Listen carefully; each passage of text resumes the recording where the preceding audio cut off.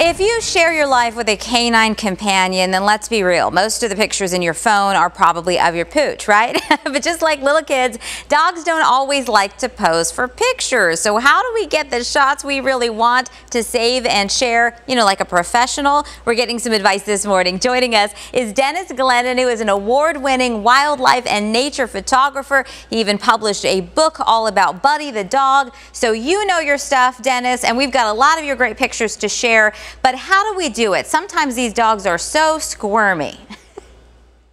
Yeah. It's well, one thing you do, right? You plan your photo shoot, right? And you plan for anything. So what I do is I get the dog really tired before the photo shoot, and then they're relaxed, and I walk them around, and then also I bring sneaky treats that they've never had before, because most dogs, they'll work for the food. So give them something like a really stinky something that they love. They'll do anything. Yeah.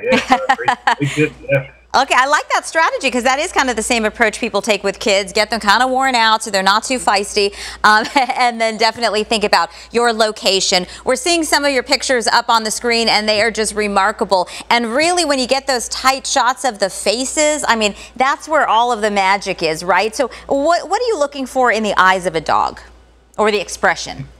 I always say the eyes are the vision to the soul. So yeah, you want to capture those eyes, and they all tell a story, right? So very soulful. So I take a zoom lens and I zoom right in on their face and try to catch their expression. And what's really cool is before a photo shoot, I'll often visit with the dog a few times to really study the dog and watch every expression. So that way, the day of the photo shoot, I know beforehand what they're going to do and what their personality and everything about them. So when they make that little head tilt or anything, I know what to expect, and I get it. And that's key. Study the dog first. It's awesome. Yeah. And of course, if you know the dog well, if it's your own dog, then you just probably know when they're maybe the most calm and in the best mood. And then also thinking about where they are, lighting, or whether they have a favorite toy. I used to try to put my dog in outfits and take a picture. He did not like that, and there was never a good picture.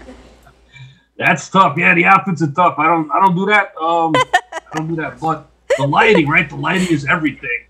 Late afternoon or early morning, when that light is super warm and beautiful, and it makes the fur light up, and it's all warm and fuzzy like the dogs, right? They're awesome, and you just light them up like that, and unbelievable. That's the best time. I mean, if you have to shoot in the middle of the day, then get a do it under tree and shade or something that diffuses the light.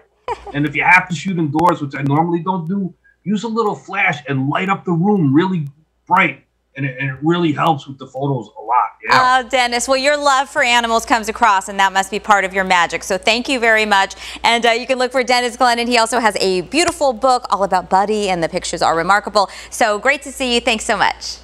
Thanks. Okay, have a great day. Thank you so much.